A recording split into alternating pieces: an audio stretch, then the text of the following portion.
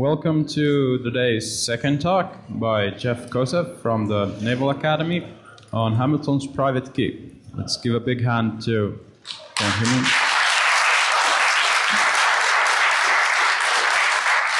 So thank you so much for having me here. I'm really excited to be here to be talking about probably a different topic than is being covered at most of DEF CON, but I promise you will see how it is relevant by the end of the presentation. And just a bit of background about me and what my interests are. I'm a professor at the U.S. Naval Academy's Cyber Science Department. And louder, okay, sorry about that. I actually am just getting over a cold in August, which is kind of odd, but so please let me know if you have any trouble hearing me. So I'm a professor in the U.S. Naval Academy's Cyber Science Department, and we have created a cyber operations major, graduated our first class of undergraduate cyber ops majors in 2016. It has now grown so that 10% of our rising sophomores at the entire Naval Academy are majoring in cyber operations. So I'm really excited about that. I'm a lawyer by training, and I teach the midshipmen about cybersecurity law and policy. So that's my background, and before I get into the substance of this presentation, I have to give the standard disclaimer that they always make me give. What I say today is not the view of the government, Naval Academy, Department of Navy, who else? Department of Defense. My family doesn't usually like to go by what I say, so sometimes I don't. I'll back away from what I say. So it's, but these are just my views. So with that, and you'll see why in a second, I want to talk today about the various debates about encryption and other privacy protective technologies. And this has been going on obviously for decades, but it kind of got revived in the past few years with a few court cases and statements from law enforcement officials. And I want to start off with the proposition because I'm a lawyer. I work with a lot of computer scientists and engineers, but I am not one. I try to be, but I am not very good at it. But I am a lawyer. I make arguments for companies, for individuals on cybersecurity matters.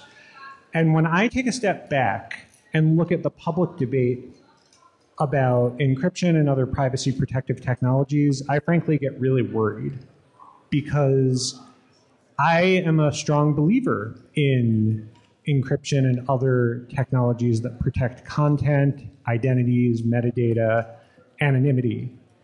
I think that it is necessary for national security. I work with a lot of folks from intelligence agencies, and strong encryption is vital.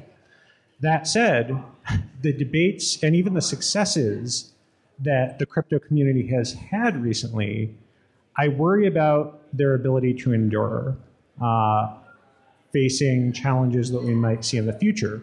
So what I want to do is come up with some ideas, some other ways to sort of position the debate that might be able to succeed in the future. And again, what I'm going to talk about is just one of many arguments that could be made, and I'm going to mention other ways that other arguments in favor of encryption and other technologies. But this is just one argument that I think is very specific to the United States, but also I frankly believe has not been made nearly enough in this context. So just to sort of frame this in one of the more recent series of debates, obviously I'm sure you all know a lot about the recent Apple versus FBI, both court debates and also in the public forum. I've seen I'm sure many of you saw former Director Comey testify in I think it was the Senate about the dangers of unbreakable encryption. And there were a few court disputes about this. The most common one, or the most sort of cited one, was the San Bernardino shooter, who after he died, the government tried to get Apple to help unlock his phone, and it never resulted in a decision on the merits because the FBI was able to have a third party help them access the phone. There was a less high-profile case, but I think much more important, that was going on in Brooklyn in 2015. And this was a drug dealer, or a suspected drug dealer, had been arrested the DEA and FBI got a warrant to search his iPhone 5S, I believe. And there wasn't the issue of the auto wipe after 10 incorrect tries, but the FBI said that it was unable to get into the phone. So so they sought this order from Apple, and also just to say the alleged drug dealer said that he forgot his iPhone passcode, which it's clever, maybe true, may not be.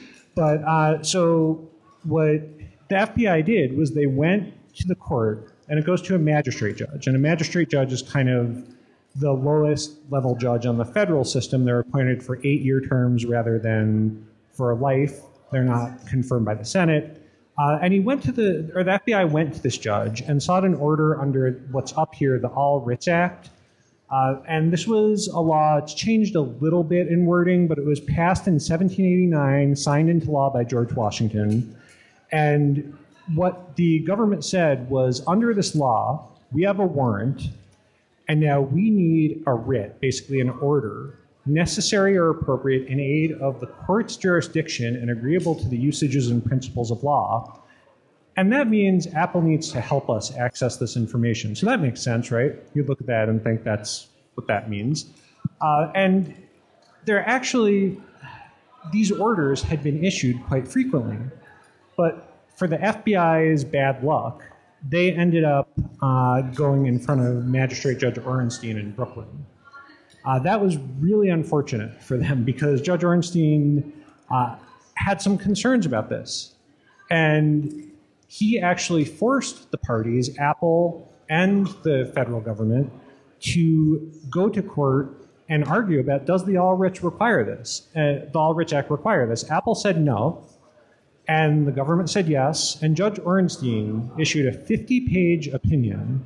And I cannot stress the number of these requests that magistrate judges get every day is overwhelming. And so for him to issue a 50-page opinion on this means that he had strong feelings. And I just excerpted some of it here. He used the word absurd probably, I don't even know how many times, but he basically said that the All Writs Act was a gap filler statute, but it was never intended to get the courts to basically order companies to do whatever the courts or the federal government want. And he pointed to something called CALEA, which I'm sure many of you are familiar with, which was passed to require telecommunication service providers like the phone companies to assist in the execution or to make their network susceptible to the execution of wiretap orders. And what he said is that CALEA does not cover companies like Apple, and they're specifically excluded. So he said, if Congress looked at one type of company and said they do have to assist, but did not with another type of company, then it would be stretching basically the separation of powers to say that the judiciary could read this into this law. And there was an undertone in the statement that was basically saying, this is an old law. Encryption is a new, or the Apple iPhones are a new thing, and I'm not going to stretch it to this level. And I have mixed feelings about his order on a policy level, just in terms of what the outcome was. I think it's a good idea, but I also think that invalidating a statute or invalidating the use of a statute because it's old might not be the best way to go about things, because we have a lot of old laws on the books. The All Writs Act is part of the Judiciary Act of 1789, which created all of our federal courts other than the Supreme Court, because the Supreme Court's the only court that's required to exist under the Constitution. Congress creates all the other courts. I would never say, well, I don't think these courts are valid anymore because they're authorized under a new law. But so I'm not sure about the reasoning. I think there's been a lot of debate about what he did. But let's just say that Judge Orenstein was right and that other courts would adopt his reasoning. We've got a problem here if we want to protect strong encryption for the long term. And that's because what Judge Orenstein is saying is Congress didn't pass a law that allows this. Congress could pass a law that allows various restrictions on encryption, on anonymity, on privacy protective technologies, and I know this sounds like a bit of a conspiracy theory. For those of you who are of my age range, you probably remember what Congress did in 2001. Right after the devastating terrorist attacks, they passed the Patriot Act with barely any opposition. So for anyone to think that a law could not be more restrictive, I think we have to look back in history. So that gets me thinking, what are the defenses that would endure past a congressional action on encryption? What I always like to do is look at the Constitution. Is there a constitutional right to privacy, anonymity, and extending that over to encryption? Now, that's a tough one because the United States Constitution does not have an explicit right to privacy. Other nations do in their constitutions or charters of human rights, but the U.S. doesn't. So we have to start looking at where could we find this right. So I like to look at the Constitution, and I'm just looking at some possibilities, and I'll get to the one that I really like right after this. But there's the Second Amendment, which actually provides a right to bear arms, and there actually have been some scholars who have said that, or I don't know if they're scholars, but lawyers have said that encryption and cyber defenses are arms, and the Second Amendment attaches to that. I've been in a lot of courtrooms, and I would never be comfortable going to a judge and making that argument because they would laugh and probably sanction me, so I'm probably not, I think that's not going to work. The Third Amendment, I have a red exclamation point because it's my favorite amendment. It's an amendment that says that soldiers cannot force, it's an amendment that says soldiers cannot force people to quarter them in their homes during times of peace, and only Congress can authorize quartering in times of war. Now, there have been some lawyers, a few, who have said this prohibits the NSA from operating on private networks because the NSA's operations are like quartering in someone's home.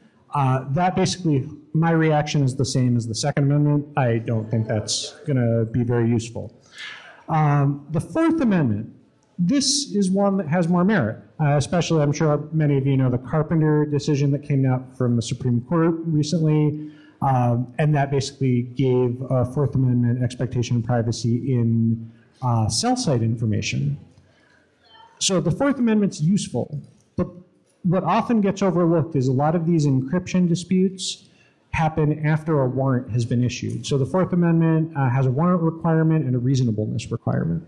So I'm concerned that the Fourth Amendment would be of limited utility for a broad defense of privacy-protecting technologies. And the other issue is the main remedy under the Fourth Amendment is suppression of evidence in a criminal case. You can sue for Fourth Amendment violations, but if we're talking outside of the criminal realm, that's where I get a little concerned. Fifth Amendment actually can be helpful. We've all seen in movies the Miranda rights, you have the right to remain silent. That's all originates from the right against self-incrimination.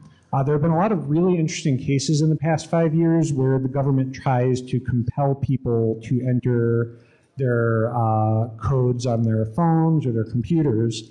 And we've had mixed results. The first thing is that it only applies if it's testimonial. So if you have a thumbprint, this is not legal advice, but if you have a thumbprint on your phone, you cannot rely on the Fifth Amendment to protect against compelled unlocking of your phone. The other big limitation is even if you're forced to say the code, that could be seen as testimonial, but the problem is if it's already known that it's your phone. So if you've said to the police, hey, that's my phone, give it back, then it's known as what's a foregone conclusion. So that's not going to help you all that much. So again, that has limited utility. The Ninth Amendment, this is a law that's an amendment that basically says the enumeration of rights in the Constitution does not mean that you can encumber other existing rights. This is kind of a big academic debate. I've not seen it that much in the encryption discussion. The final amendment that I think is worth considering is the Due Process Clause of the 14th Amendment.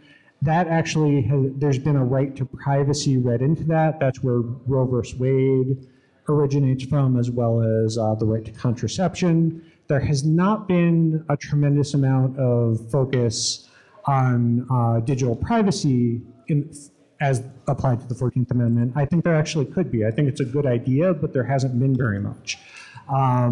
California actually does have an explicit right to privacy in its constitution, and they've had a number of really interesting cases involving online privacy. But unfortunately, the California Constitution is just in California, and I think that if you went to the US Supreme Court and told them to apply the California Constitution, they would laugh. So that's not going to happen. So what I want to go to is the First Amendment. It's my favorite amendment, and this is admitting my bias. I'm a former journalist. I availed myself of the First Amendment quite a bit. And what I want to look at is 10 words within the First Amendment, because there's a lot of great stuff about religion, but that's for another day. Congress shall make no law abridging the freedom of speech. That is pretty darn simple. If you look at the free expression rights in the constitutions and charters of other countries, they kind of read like an iTunes terms of service agreement. And I apologize for anyone from Apple, but they have exceptions. They say it doesn't apply in this case. The US is different. We don't have that in the Constitution. That's not to say that the Supreme Court has not read some exceptions. There's exceptions for imminent incitement of lawless action. There's exceptions for obscenity, so things like child pornography. But if there is a sort of non-exempt type of speech, the court applies various types of scrutiny. So if it's a content-neutral regulation, so for example, if the town says, if my town were to say that you can't play music above a certain decibel level after a certain time, that's going to be easier to justify. If the town says, Jeff's music is terrible, he cannot play music after a certain time, that's content-based. That's pretty difficult, if not impossible, to justify. So that's the framework of the First Amendment. Now, how it's applied to encryption, I'm sure many of you know about the Bernstein versus DOJ case from the Ninth Circuit. This was back, it actually was through the 90s. There were a number of iterations of it. But what the Ninth Circuit looked at is whether the federal government could require a license, a really onerous licensing process, for the publication of both an article and source code about it for encryption. And what the Ninth Circuit did is they said this is unconstitutional under the First Amendment, but they looked at an interesting angle. And to do it, they went back to a case from the 1970s, New York Times versus US. And in that case, the New York Times was going to be publishing the Pentagon Papers. And this was a classified document that highlighted the US government's missteps in Vietnam. It was very embarrassing to the government. So the government sought an injunction to prevent the publication. This is what's known as a prior restraint, preventing speech from happening in the first place. And what the Ninth Circuit, or what the Supreme Court said, is a prior restraint is one of the gravest forms of First Amendment violations. It's not like punishing someone after speech has occurred. A prior restraint is actually stopping speech, and you have to have an exceptionally strong, compelling case for that. So the Ninth Circuit applied that precedent and said this is the same thing. This is a prior restraint on speech. You're preventing the publication of an article in source code. Another important ruling from this case is that code is speech, which has been used in a number of other contexts. But one thing that I quote over here, which is really interesting, the court said this affects other rights, such as the right to speak anonymously, the right against compelled speech, the right for informational privacy, when the government restricts encryption, but we leave that for another day. So this is a day that I think we've got to start talking about it, because I think that the Bernstein case could be useful to argue against further restrictions. But, for example, there are a lot of other ways other than publishing the code that encryption and other technologies could be regulated. And I'm not sure if a court would say that's a prior restraint. I think it might, but we've got to get more creative and have sort of a larger frame of arguments. So that's where I want to start talking about how the First Amendment applies to anonymity. And the first thing that I want to talk about is obviously encryption and anonymity are not synonymous, but there's a growing recognition that they work hand in hand together, and certain anonymity technologies rely on encryption. Encryption promotes anonymity. This is a report from the UN Special Rapporteur on Freedom of Expression saying, yeah, obviously metadata that identifies a person is different than encrypting the content of the communication, but working together, they create a zone of privacy.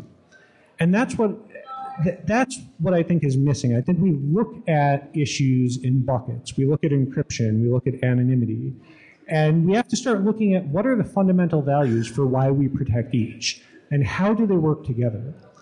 So, I think the best way to understand the US, which I will say from the beginning, and this is not because I'm a federal employee, I will say the United States has an exceptional right to anonymity. It is compared to other countries. We value anonymous speech, anonymous expression far more than many other countries, even some that might surprise you. So you look at some of the various privacy and anonymity restrictions, China's requirement that companies host encryption keys within China, even though they say there are various restrictions that prevent the government from accessing it. I'll leave that to your judgment. China also has a real name law, which says that you can't post anything online without using your real name. Over in Russia, they've recently blocked Telegram because they said terrorists use it. They also block VPN laws, which some critics say is because they might allow some sort of anti-government news sources. But it's not just the countries that we might question their true democratic values. There are other countries. Throughout Europe, has been a lot of criticism of anonymity, online anonymity. Europe values traditional informational privacy. I think there could be an argument that comes at the expense of free expression. You could look at that with the recent GDPR privacy regulations, which resulted in some newspapers not even being accessible in Europe, some US newspapers, and you might say it's because the newspapers failed to comply with the privacy regulation, but that demonstrates this tension that we have between sort of traditional privacy values and free speech. So to understand why and how the United States has these extraordinary protections for anonymity, you have to think back before our founding. So this is John Penry. He was a 16th century Protestant minister from Wales. He and a colleague, John Udall, had published a series of tracts that basically very strongly criticized the Anglican Church, which was not a good idea in those days in Wales. So they published them under Martin Marprelate, a pseudonym. And unfortunately for John Penry, there was not very strong, Tor did not exist then. So he was tracked down, he was tried within a day and hung in the public square at 4 p.m. So that kind of framed, as the colonies were looking at speech, what they believed about the need to communicate privately and anonymously. This guy had a better view, a better success of this, Alexander Hamilton. So he was successful until he was shot in a duel, but that's a whole different, but until that point, he was pretty successful. So to understand why he published anonymously, you have to understand our country's history. So for the first 10 years of the United States, we operated under a confederated government. And that confederated government was just god-awful. It was terrible. Basically, there was no real central government. We had a president and Congress, but they couldn't do anything because they had no ability to tax. They had no they had no military. They had very little policy ability, so the states were doing everything. So you had every state striking trade deals with other countries. You had states coining their own money. and states trying to unilaterally defend themselves until there was a rebellion and the states couldn't do it. So this caused Congress to call a constitutional convention, and Alexander Hamilton was among the leaders who said, okay, he found this compromise where we had the House represented by population, the Senate represented by state, other ways to sort of balance the concerns of large states and small states. So Congress approves the Constitution, but the states need to ratify it. So Hamilton, and a big concern was New York, because New York did not want to cede so much power to smaller state, not to pick on Rhode Island, but Rhode Island. And so what they wanted to do is make their arguments, and they were very prominent figures, but they didn't want themselves to be the focus of these arguments. So what they did is they started sending essays to newspapers throughout New York. And they eventually became known as the Federalist Papers, and they signed them not with their names, but with a pseudonym, Publius. And the best explanation, and there were a few reasons. One was a fear of persecution. They did not want to be persecuted for their beliefs, but there were other reasons also. Alexander Hamilton, in the first Federalist paper, I think he made one of the best arguments for anonymity and privacy. My motives must remain in the depository of my own breast. My arguments will be open to all and may be judged by all. They shall at least be offered in a spirit which will not disgrace the cause of truth. So that was his argument for anonymity, and it prevailed. So the Supreme Court started to recognize anonymity as the heart of US democracy. The first case to really recognize this was in 1958. There was a case called NAACP versus Alabama. This was during the Civil Rights Movement, desegregation. The Alabama state government started trying to pass laws to really crack down on opposition groups that they viewed as opposing them, including the NAACP. One of their laws required the publication of the names of everyone who is a member and an officer. And the Supreme Court said, you can't do that. They said, by doing that, even though it's not restricting them from speaking directly, by associating their names with an unpopular group that has been persecuted, you're chilling their speech, and that violates the First Amendment. So that was it was interesting because it wasn't a direct restriction on speech, but it was a restriction on association. The next case came a few years later. This was someone who was collecting signatures or campaigning against companies in Los Angeles that discriminated against racial minorities in employment. He distributed these pamphlets without his name on it that violated the Los Angeles ordinance that required people to identify themselves. And the Supreme Court at this point went all in on the history, started talking about John Henry and saying, we don't want to live in a society like that.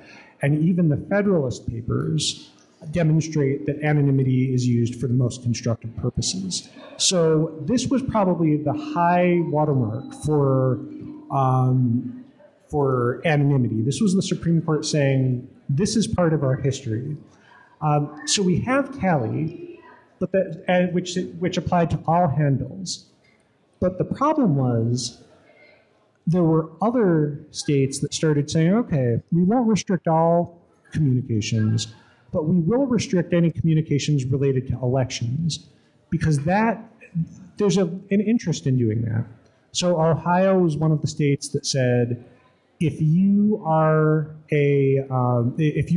campaigning for a ballot initiative or a candidate, you have to use your name on any of the campaign materials. There's a woman named Margaret McIntyre who did not want a school bond passed through a referendum, so she started distributing materials without her name on it.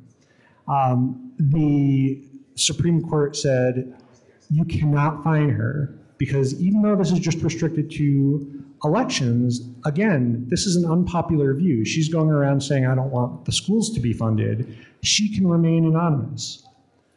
The next case was a little different. It involved a requirement that people who collect ballot initiatives have to wear ID badges with their real names. The Supreme Court once again said this violates the First Amendment, going back to the Federalist Papers, Talley, McIntyre. And the most recent case, not all that recent anymore, was an ordinance that said if you campaign door to door, you have to register with your real name with the government. And what the government said is, if you're going door to door, people see your face. It doesn't matter. And the Supreme Court disagreed and said, again, this basically will chill speech, and it will make it more difficult for people to speak because they might not want their names to be on record with the government. So that's the Supreme Court stance on anonymity. Now, how does it apply online? It actually has applied online pretty robustly. So actually, just to back up, the way that it typically works, there have been a lot of disputes, you may have heard of them, where someone is sued for for defaming someone online. So there's an anonymous poster on a bulletin board online or a newspaper and a news website's comments who posts anonymously or pseudonymously, says something that really upsets the subject. The subject wants to sue. They don't know who to sue because they can't sue someone named Anonymous or whatever they want to put on there. They also, just tangentially, they can't sue the website. There's a law in the books called Section 230 of the Communications Decency Act. I have a book coming out about it next spring. Please buy it. It's a great beach read. And what that law says is that you can't sue a website except in very limited circumstances for content created by third parties. So they've got to find out, if they want to sue, they need to find out who they're suing. So typically what they do, and this is the very easiest scenario, typically it's much more complex, but they'll file a lawsuit against someone named John Doe, and then they use discovery in that case to issue a subpoena to the website for the IP address and any registration information. Sometimes the sites require email addresses. And then if they have the IP address, they go to the ISP and issue a second subpoena for the subscriber information. And as you all might expect, there have been some hilarious mishaps in identifying grandparents who don't secure their Wi-Fi connections, which I'm sure is not an issue for anyone in this room. But that's the easiest way. There's obviously a lot of glitches in it. So what courts have had to do is say, okay, we have McIntyre, we have all these cases that say there's a right to anonymity. How does this apply on the internet? The first case to deal with this was a case where the company Columbia Insurance owned See's Candy, which seems to be in every shopping mall in the United States. There was someone who registered the seescandy.com domain, but it was anonymous. And so Columbia Insurance wanted to get the identifying information about this person who registered it. And the court had never really confronted it before, and they said, okay, we'll let you have the discovery, but you have to really tell us why you need it and what other steps you've taken. So that was the first case. It didn't go through all that much detail. The first big case was a publicly traded ISP called To The Mart. There were investors or people who commented on the investments in the stock who did not like the management. I posted a few of the comments up here that they added, and then subsequently the company was sued by shareholders. So what To The Mart wanted to do is find out who posted these comments. So they subpoenaed the company that owned the website and said, we want to know who these people are. So what To The Mart said is McIntyre doesn't apply because one of the users challenged it and said this violates my First Amendment rights. And the argument there was that McIntyre and all those other cases involved restrictions on the ability to speak. All of these people spoke already. There's no right to remain anonymous forever. And the court basically soundly rejected this. They said, if you don't have the right to remain anonymous, then you don't have the right to speak anonymously. And they set forth a test that basically looks at how strong is your case. Are you trying to harass people? Do you need this information? And then the court said, we're not going to grant it. We're going to get rid of the subpoena.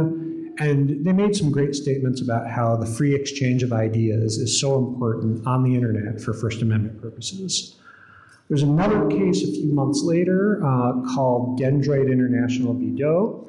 Again, this was a company, and just as a side note, any lawyers who deal with defamation cases see that companies that have people post about their share prices are among the most common plaintiffs in these defamation cases. And so they were saying, so it was a typical case, the company wanted to get the identifying information about the posters, and the posters challenged that, and the court said, no, you can't do that because we don't have any evidence that this really harmed the share prices of the company. And the last sort of defamation case, there was a city councilman in Delaware, and someone posted something saying that he demonstrates obvious mental deterioration on a local news blog. Councilman was not happy about this, filed the typical lawsuit, and the court here said, we're going to apply a really high standard that's really difficult to meet, and he didn't meet it. So these are some examples of how courts have really said anonymity is at the center of U.S. First Amendment law. An interesting case not in the defamation context, Doe v. Harris. The Harris in this case is Senator Kamala Harris, who was the Attorney General of California at the time. Every state has a sex offender registry law. The California law was amended to say that sex offenders have to register all of their internet identifiers and their ISPs.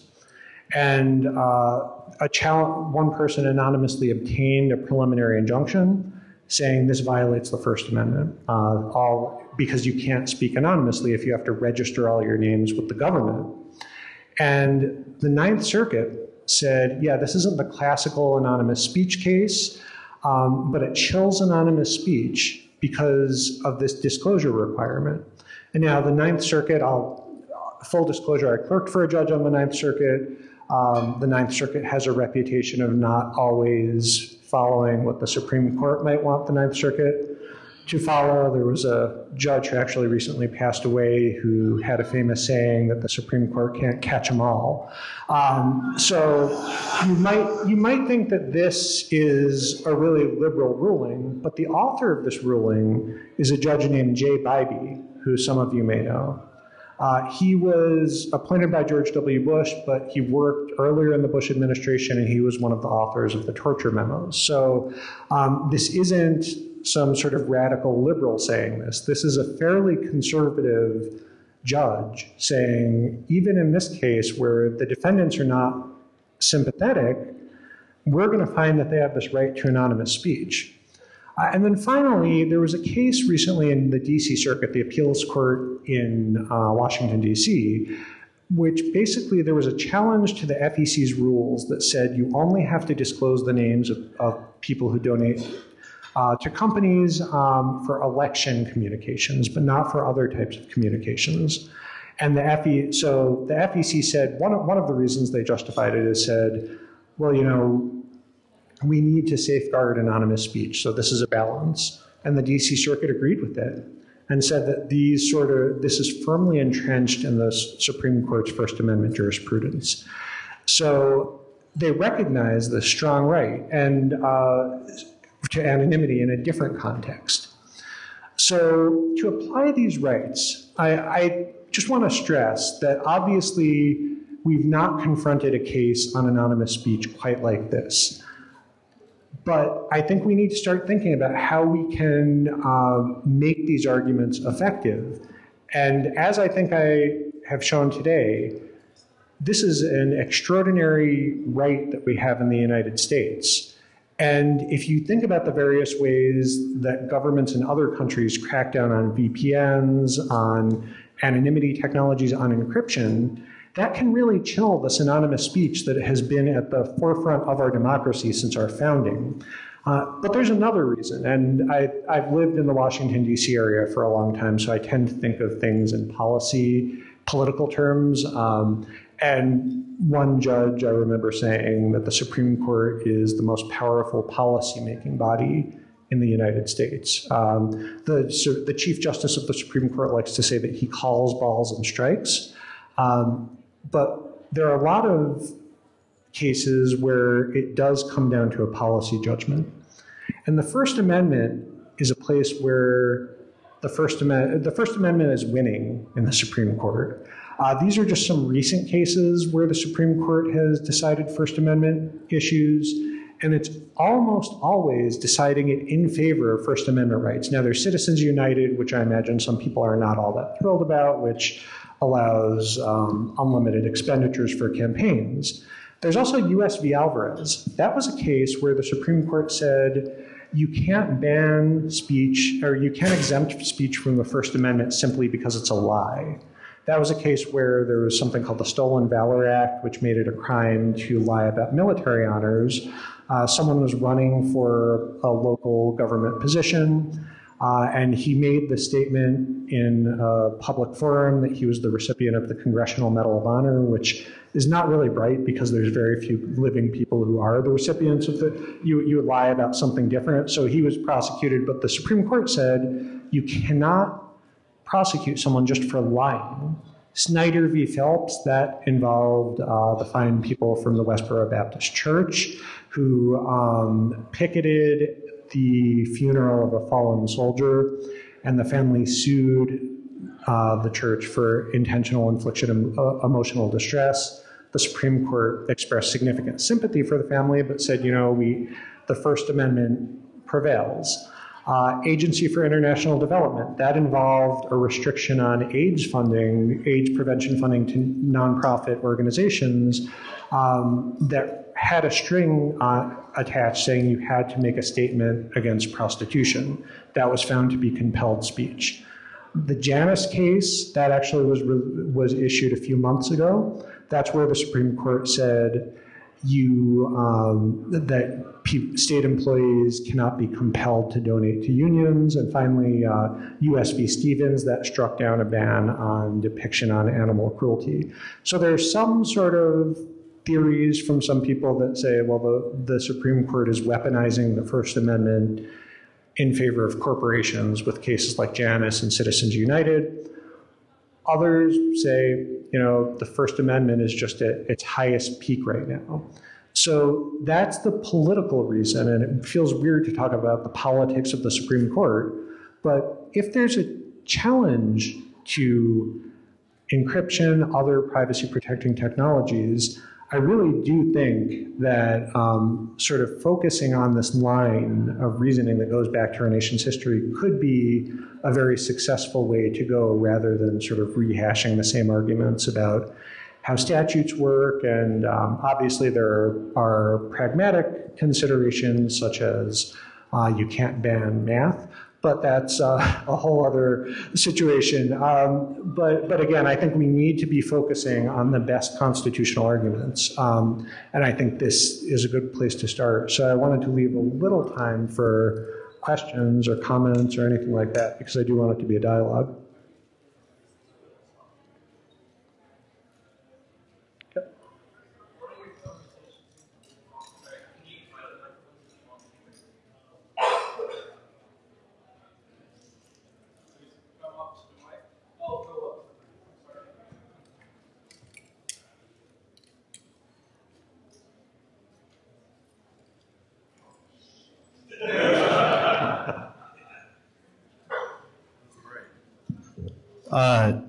That's also loud. A lot of your conversation seems to be about protecting privacy between individuals and the government. What about individuals and corporations, which are way worse offenders, in my opinion, and also the government's ability to get your information from corporations, and you're completely outside the decision-making matrix on that? Yeah, I think that's a great point, and I think that keeping information from corporations is one step in sort of preventing both the corporations and governments from doing it, from obtaining it. But a lot of these anonymity cases, it was corporations seeking the data. So I think that protecting strong encryption and other technologies is a way to both have privacy from the government and from corporations, absolutely. Thank you. Sure. So obviously there's been a lot of talk recently about, you know, fake news and the whole idea of that. And I was interested to get your thoughts on, I mean, obviously you mentioned the US Alvarez case or whatever like that, you know, about lying or whatever, but how do you feel like that's going to fit into the whole picture as people, you know, as there's all this talk about cracking down on fake news, you know, and that sort of thing? Like, how do you think that that's going to play into all of this? So I think it's dangerous. I think the fake news, like the crazy things on Facebook that pop up, that it's a problem. But I also worry about government regulations that will say what types of news that you can and can't broadcast or put on a platform, because who's making those judgments? I think I will give them credit. A lot of the platforms, Twitter, Facebook, they've started to make much better efforts along those lines, and it is market-based. I mean, if I would hope it would be that if you continue to get garbage news from a platform, you'll go to another platform. Obviously, there are economic barriers to that, but I don't see under the First Amendment precedent how the government would be able to restrict that. Hi. So in the context of that 3D printed gun design case that's going on right now, is there anything that says that like it's futile, so we shouldn't restrict this speech? And generally, what do you think about that case? So that's a good question, and I think we need to distinguish between sort of the design and the actual manufacture. I have trouble seeing that it's speech itself, the actual gun making 3D printed guns. So I think that it would be tough to really make a strong enough First Amendment argument on that. Thanks. I just want to ask a little more broad question to you about, early on in your talk, you talked about how poking at early legal precedents in our history could kind of open up a can of worms where like more and more laws upon which our entire system of government is based could be called into question. And I'm just wondering if like all of the things that are going on in our democracy right now around like perhaps laws that aren't being broken, but precedents that are being flouted, right, by the executive branch and others. I'm interested in hearing your general concerns about the extent to which our system of government is dependent on precedents and other customs that are not actually codified into law, and whether we're seeing significant threats, I guess, as a result of those precedents that are being flouted that aren't necessarily laws themselves. So you're talking about norms of behavior? Yeah, in all three branches of government, right? Yeah, I mean, and the press for that matter as well. Yeah, I think there's blame to go around in terms of various norms. I think there a lot of norms have been flouted for a long time. I think for courts it's a little different. Justice Breyer has this theory of active liberty, that basically the Constitution we need to interpret the Constitution in light of today's setting and in that context. The late Justice Scalia had a very strong originalist bent where he said you need to interpret the Constitution as it would have been interpreted in the 1700s. I've got to say Justice Breyer's reasoning is more compelling, and we have a lot of rights and very positive developments because of this active liberty viewpoint. But I think that norms are tough because if they're not codified into a statute or in the Constitution or regulations, there is room to deviate. And that's, I mean, I've always been a big believer in getting things into statutes because then we don't have to worry as much about what is the norm and who's violating it. So are you worried that these norms are going to lead to sort of deterioration of our democracy? Yeah, I mean, so my specialty is the online speech, cybersecurity, and I worry about the norms of behavior online. And I mean, I think this has been for 10, 20 years now, but I think that the way we talk a lot about what's Twitter's responsibility, what's Facebook's responsibility, but I worry a lot of it is that if you don't have the bad behavior, then you're not going to have the problems. And I think that that's what concerns me the most. I mean, you see what people do online and you think, would they do it in person, face to face? And so I mean, that's frankly, because that's what I really specialize in, when I look at, I mean, I see a lot of what I've observed moderators and how they moderate content, and that really concerns me because I don't know how you solve some people being horrible people.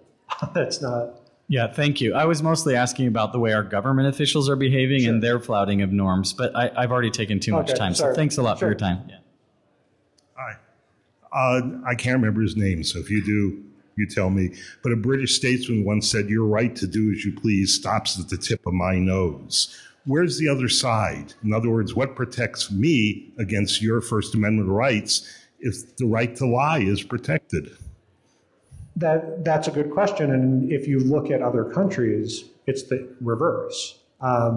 Europe, for example, for the past few years has recognized a right to be forgotten. If there's something online that you believe is harmful to you, either false or true, you can demand that it be de-indexed from search engines. So if someone searches for your name, they're not going to get the result.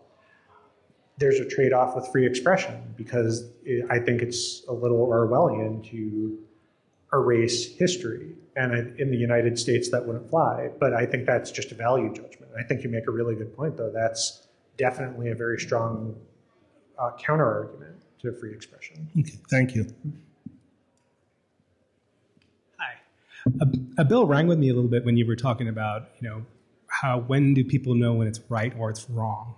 And I'm in education. And so one of the things that comes to mind is education. And do you see anonymity and privacy playing a role within education, K through 12, within the next generation to kind of circumvent? I'm sorry, I didn't quite hear that. Would you see ideas on anonymity and privacy playing a role within K through 12 education in the future years in order to kind of circumvent that entire issue that we have going on of people knowing the difference between right and wrong when conducting themselves on the internet? I think so. At the K through 12 level, California, for example, has passed a law that allows minors to request the deletion of information they've provided to sites once they turn 18. And so I think there's some trade-offs, but that's generally a positive development because I didn't have social media when I was in high school, but I sure as hell would have posted stupid stuff on there that I'd want offline for the rest of my life. Right. So would you say there is a need for that within K through 12? I think so. For K through 12, because I have a 4-year-old daughter, and I'm going to keep her offline as long as humanly possible. So yeah, absolutely. Awesome. Thank you. Sure. Okay, I think we're at 10:50. So thank you very much.